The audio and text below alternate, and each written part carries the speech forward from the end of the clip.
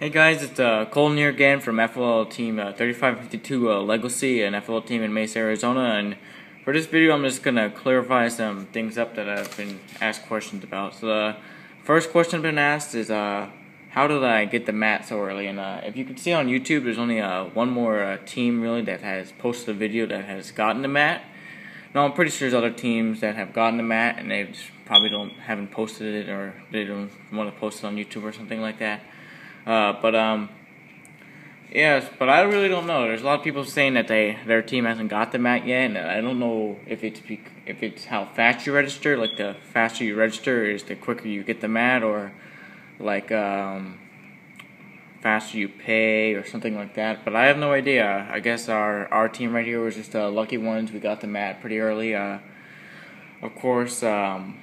As another asked question pretty much is, why can't we build mission models? And that's because in past years, remember, you would always get a disc to make the pieces. You know, it would give you the instructions on there. But of course, this year, as I've told you before in past videos, you get this piece of paper right here telling you to go to this website, firstlegoleague.org/mission model building instructions. Of course, so when you first get the mat, you're probably going to want to go onto that website and start building it. But of course, as I'm going to show you here, this is what's going to pop up if you type in that website. So first, you're going to do LegoLeague.org/mission model building instructions. Okay, and then you're going to hit enter.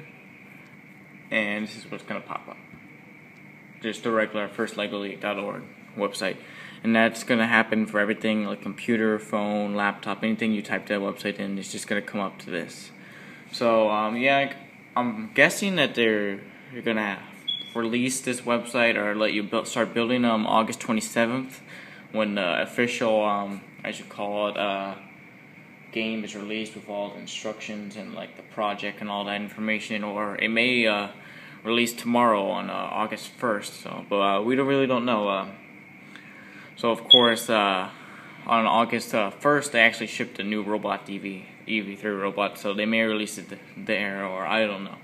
We'll have to see when they release it.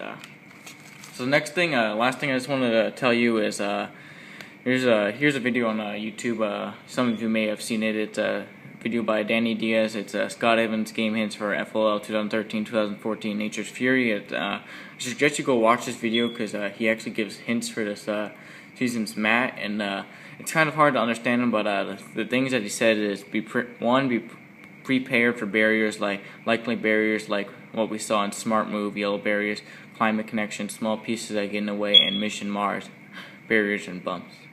And also, even in like food factor, like if you accidentally spilled some of the bacteria, you may have to go run over it or something like that, or just things like that. And the second thing he said was prepare to be able to clamp. So that probably means you're likely that there will be something that you'll have to make a clamping motion in order to successfully complete a mission. So start figuring out how to do that. That's going to be pretty hard. It's going to be how to make your robot clamp something.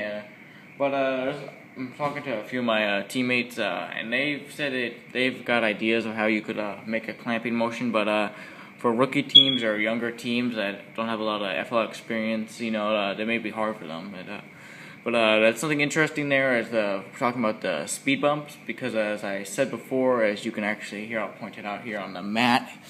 Here, if I go over to it, you can see on the runway, you have these things. So I'm guessing you probably have to like run over those or something like that. But anyone's guess what the things for the clamping or even for what you have to run over is. So that was pretty much it for this video. Stay tuned for more, and I'll of course be making videos when you get the building instructions and when a new robot comes in and all that. Just stay tuned.